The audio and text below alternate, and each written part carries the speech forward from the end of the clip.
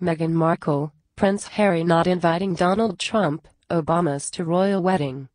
Prince Harry and Meghan Markle's wedding guest list will likely not include Donald Trump and the Obama family. Prince Harry and the Suits star are already working on their wedding guest list. According to one insider, the former President of the United States, Barack Obama, and the current POTUS, Donald Trump, are unlikely to get an invite.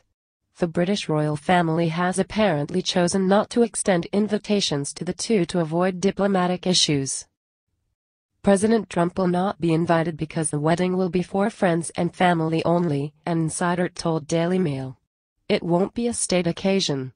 If Mr. Obama was invited, the invitation could look like a snub to Mr. Trump, and His Royal Highness would not wish to cause a diplomatic row. Prince Harry and Obama share a great friendship.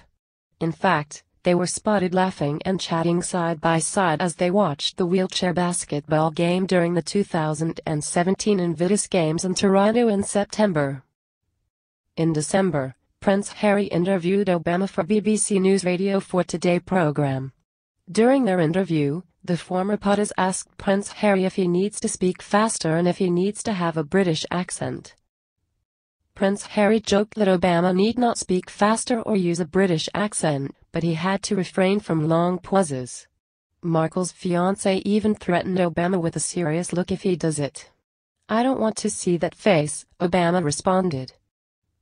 In related news, while the former and current U.S. presidents are unlikely to get an invite for the royal wedding, one of Prince Harry's ex-girlfriend may attend his nuptials. According to one insider, she'll see Davy and the groom-to-be remain good friends. Thus, he might invite her. Both opening bracket Prince Harry and Markle closing bracket will be going through the list carefully. Don't expect to see Cressida invited. The two didn't remain friends, but do not be surprised if Chelsea shows up with a date. The two have remained friends long after ending their relationship and still keep in touch to this day, a source told Us Weekly.